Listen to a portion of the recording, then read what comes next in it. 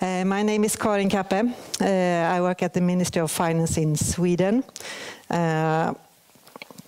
And I'll, due to age, have to have glasses to see what I've been writing. I won't say so very much about responsible gaming as such, but more give you an overview of recent developments in Sweden regarding gambling regulation. To start with, I'll say something about the current legislation. That is the Lotteries Act that has been into force since 1995.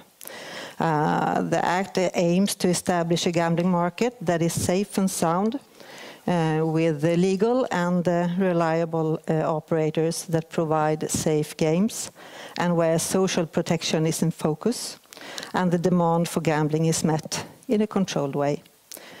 In order to fulfill that aim, the Lotteries Act states that a license is required in order to organize a lottery. A license can only be granted if the lottery will be provided in a manner appropriate from a general point of view. And that means that if you don't have a license, it is illegal to provide lotteries to the general public. But we all know that is happening anyway in Sweden today. Private profit operators can, as a general principle, not get a license to provide lotteries in Sweden. And the basis for the principle is that profit from lotteries is reserved to public interests, which means the state and non-profit organizations working for good causes. That principle has been tested and was approved by the European Court of Justice in the Sjöberg-Edin case. But I think you all know that maybe the Commission isn't agreeing with us that our legislation is a good one. So we have 3 different cases with the Commission, 2 that has reached the stage of reasoned opinion, and that is the betting on sports events and online poker, and 1 that is in the stage of formal notice, and that is about land-based and online casinos. But it's in basic the same legislation in all 3 cases. The European Commission states that the way the Swedish exclusive rights system for sports betting and poker online is organized is inconsistent with the aim of achieving the public policy objectives of preventing problem gambling and criminal activities. The Commission also finds that the holder of the exclusive right, that is the state-owned company Svenska Spel, is not subject to strict state control. And furthermore, the Commission thinks that Sweden is imposing restrictions on organization and promotion of online betting services in a way which is inconsistent with EU law. And as I said, in general, the reasoning behind the 3rd case is the same as the 2 first. And of course, the Swedish position is that both the legislation and how the exclusive rights system is organized are consistent with EU law. And as you all probably know, the Commission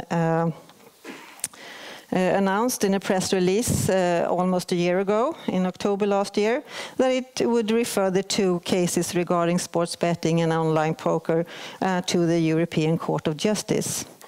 But we have not yet received any court order, and we can only speculate about the reason for that. Maybe the Commission also has realized that they don't have as a clear-cut case as they thought after all. As I said before, the government considers the Swedish gambling legislation to be consistent with EU law. And I also said that one aim with the Swedish legislation is to exclude private profit operators. And it is due to conditions set out by the Parliament for the interpretation of the Lotteries Act that private profit operators cannot be granted a license to provide a lottery. However, the Swedish government has taken note of the criticism that the article under which it grants licenses to the state-owned company Svenska Spel and the state-controlled company ATG can be misunderstood. The relevant article in the Lotteries Act giving the government the right to grant licenses to provide lotteries can be interpreted as a right for any gambling operator to seek and get a license, in spite of the aim with the legislation. Therefore, the Ministry of Finance published a report last week proposing some changes in the Lotteries Act in order to make the licensing process more transparent. The report suggests making it clear that only state-owned and state-controlled companies can meet the requirement for a license. And furthermore, the report proposes that commercial communication has to meet especially high demands of social responsibility. And there is a ban against offering gambling services in commercial communication to minors, and an age limit for participating in lotteries. There are age limits for different kinds of games in the Act, but now it will be a general demand. And the report is out on public consultation at the moment.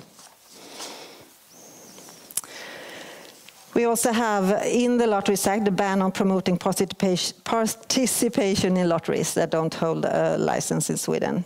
And there was a committee report presented to the Minister for Public Administration in March this year. The reason for assigning the committee was a judgment from the Swedish Supreme Court in 2012. The Supreme Court found that criminal responsibility and the sanctions for promoting lotteries organized outside Sweden could differ from those promoting lotteries organized illegally within Sweden. And that was considered to be discriminating and inconsistent with the EU law. The report proposes that the article in the Lotteries Act regulating the ban on promoting participation in lotteries that lacks a license is changed, and it also proposes to adjust the sanctions for the ban so that they are the same regardless where the lottery is organized. And that report is also out on public consultation at the moment.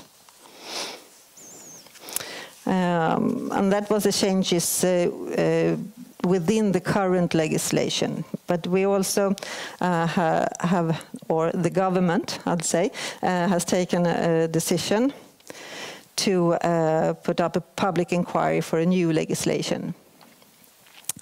Since technical development has made gambling easily accessible, games and gambling are available everywhere and whenever you want. And the current legislation is not made for that kind of market. That is true. And that has led to that about 20% of the total gambling market in Sweden, and more than 50% of the online market is with operators that don't hold a license in Sweden. And that weakens the consumer protection and makes it hard for Swedish authorities to enforce the current legislation.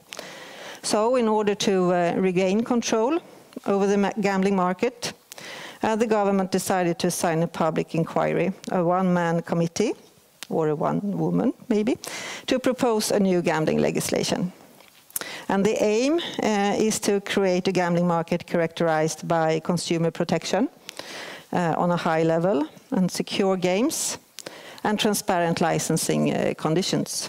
Any operator meeting the requirements in the law should be able to get a license. So that will differ from today's system. And any operator wanting to provide games on the Swedish market has to hold a license. Social responsibility has to be prioritized, and negative consequences from gambling should be limited in a new system.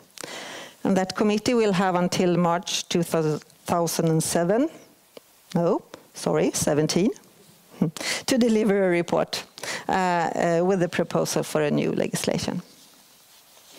So, thank you.